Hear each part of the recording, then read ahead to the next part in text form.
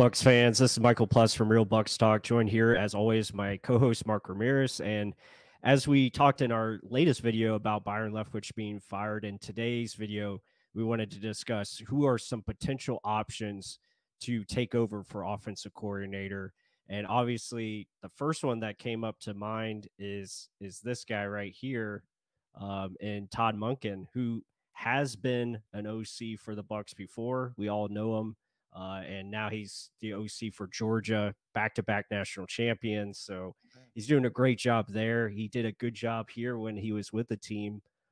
So as you see there, Ian Rappaport talking about it, could be back. So what's our initial thoughts of that potential move? I mean, it could be something exciting.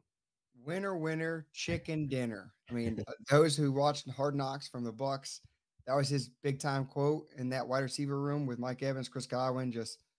He was the beginning of all that. So if there's a guy that's going to be comfortable to come over here, he knows the facility, he knows about the players, at least the big players that we have right now. I mean, how to utilize these weapons. We know he likes to push the ball deep. Yeah, he had Jameis Winston to work with. So how much was Jameis Winston's inability to avoid the turnover, or how much was a system? Because in college, he's got 2 back-to-back national championships. I know it's a huge different game because everyone's going to bring up like the Nick Saban, Steve Spurriers, but then what about the Pete Carrolls of the world? I mean, they sometimes you just need a second chance to get in there. But either way, he was successful. And does he want to make that jump? I mean, Georgia's been really good to him. Friend of mine at work is a huge Georgia fan. They're paying him handsomely to stay there at Georgia. It's going to have to be one hell of an opportunity for him to leave. But if he did, what a better opportunity than Tampa Bay Buccaneers, who he's familiar with, right? And hopefully it's something that the Bucs are truly thinking about, because he's getting a little bit of the younger mindset, but also pushing the ball deep down the field. So hopefully that kind of blends in with Todd Bowles, what he wants, and a guy that's actually done it in the NFL before too, not just some college guy that has good with analytics. Even though we do like analytics, you got to be able to have the cojones, right, to actually call it in the NFL too. Yeah, absolutely. I mean, Todd has shown that, he's got that ability to, be a pass first guy. I think that's his philosophy. He likes to throw the ball around, but he also understands when to run the football, which is a big thing. Understanding, how to mix it up, how to utilize your play action, how to play to your strengths, all those good things that, you've seen from him at Georgia, but also from his time that he was here. I mean, when he was the offense coordinator for us back in, 2016, I think it was, through 2018, he did a good job of taking the passing offense to top 10. And that's even with Jameis's mistakes. They were still top 10, I believe, in DVOA, which is a very good metric to measure, success by. And so he had a lot of good things there going for him.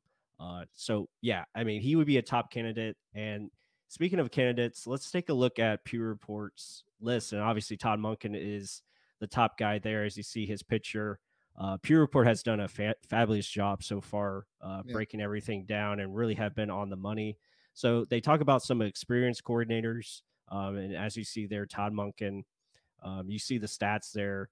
Again, pretty solid. Again, nothing, 11th there in 2018. And that's when he was calling plays. So that was the funny part too. Like there was a time where Dirk Cutter tried to take over play calling, and the offense looked even worse, looked terrible. Right. And then he's like, yeah, I called that game. Like, yeah, it looked like it. It looked like trash. So, I mean, Tom Monken, his offense does move. It's a downfield, push the ball down the field, but a better quarterback will produce. I mean, look what he did with Stetson Bennett. I mean, the guy went from a nobody to now he's a 2-time national championship winner, and now he's got his name like stirring in NFL draft topics now. But go ahead. Yeah, absolutely. And you talk about the big money here. They make a great point. He's getting $2 million per year for Georgia, so that's a top payment in college football, especially for an offensive coordinator. So yeah, the Glazers will definitely have to open up the checkbook and probably offer him close to or even more than that, for him to come here. And you see here Jeremy Fowler talking about he's got a lot of interest. So yeah, that would be a lot of fun to make that addition. Here's another, this is a tie with Jason Light here, Bill O'Brien. So, I mean, and Tom Brady. Yeah, Tom Brady. So there's a connection there. He wouldn't be bad. Again, he's had a lot of success, especially with Houston. Did a lot of good things as far as adjusting to their personnel, doing some different things there. So, what's your thoughts on potentially Bill coming in?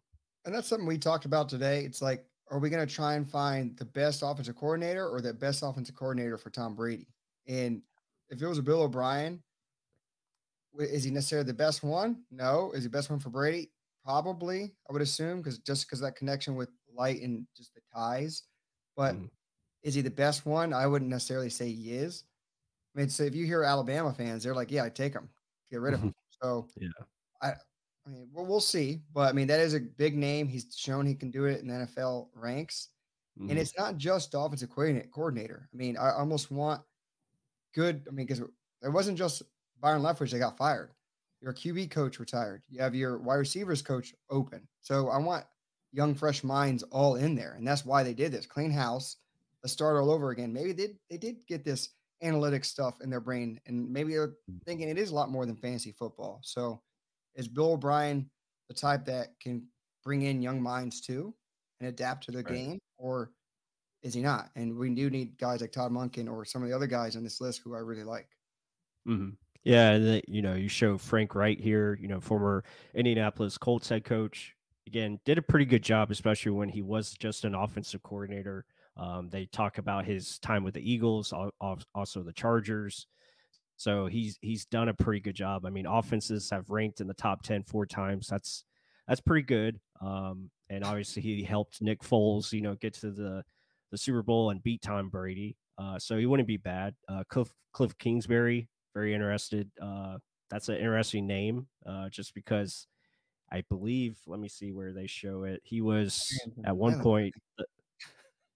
Yeah, he at one point he played with Tom Brady. He was like the backup QB, or he was a draft pick. So, That's funny. um, yeah, very interesting. So, what do you think of those two guys potentially? I mean, Cliff is just the air raid offense, spread it around. Let's push Yeah. the ball. He's not going to be able to do what Kyler Murray does at all if Brady does stay. But I mean, still behind him, Gabbert, Kyle Trask. I mean, does he know how to use those types of players? We'll see. But I mean, none of them are Pat Mahomes either. That's an air raid offense. But you can see that Mm, being sprinkled in the NFL. Murray, you heard his issues with studying, and they had to put that in the contract, and they have to take it out of the contract. So maybe it wasn't just the offense. Maybe it was the quarterback not being the right fit. But either way, he's shown he can do great offenses and a good young mind. I would not mind that. But let's see what happens when he gets back from Thailand from partying, what it seems like. De-stressing. yeah. Right, right, absolutely. And the one name that I think has caught both of our eyes, and we want to talk about him here, is Brian Johnson from Philadelphia. He's the Eagles quarterbacks coach, but he has a history with Kyle Trask. He was their OC for the time that he was there, especially in the starter, and former quarterback himself, and has really done a great job of developing Jalen Hurts. So, what do you think of him, and maybe the potential connection there for those two? I would think that's huge. I mean, that's a huge connection if Kyle Trask is the successor, if Brady doesn't come back, or even Mhm. if Brady is here. I mean, this guy has shown he knows how to work with quarterbacks. Look what he's done with Jalen Hurts, what he did with Kyle Trask. Trask was one of the best quarterbacks in college football when he was there. Mm, And I mean, this guy, a former quarterback under Urban Meyer, too. He was behind Alex Smith before he became first overall pick. He has philosophy from Urban Meyer, from Dan Mullen. I mean, now he's training Jalen Hurts, and he's been probably going to be MVP. I would assume, if bearing his injury issues. But I mean, a really good name to think about, young up and comer. I mean, do you want to miss out on someone because you want a veteran, or do you want a young up and comer that has his head on his shoulders and is like on the rise? I mean, Sean McVay was a risk at one point. Now look what he's doing. So mhm. I don't know. It's going to be a tricky task for Todd Bowles to kind of dance around and figure out what he's going to do. But it's literally, this is truly his decision to say, are we going to keep this guy as head coach moving forward, or was it honestly a total mistake to let him just take over and we got a total rehaul? But his Mhm. defense is sound. I think he's going to really want someone that's going to take over completely the offense and know what the hell they're doing. So is it a young guy? Is it an older guy? Is it a mix of both? We'll see. But Right. it may be eerie, but it's exciting nonetheless because We got a new direction. It's not going backwards. We have a chance to move forward and get better. Yeah, absolutely. It's a big decision, and guys, let us know what you guys think. Give us some that we can see potentially for offensive coordinator, or who do you want as offensive coordinator? Is it any of the guys that we mentioned, or do you have someone else in mind? Please hit up those comments, like the video, and if you haven't, please subscribe. We appreciate all the subscriptions and all the support. And with that said, until the next one.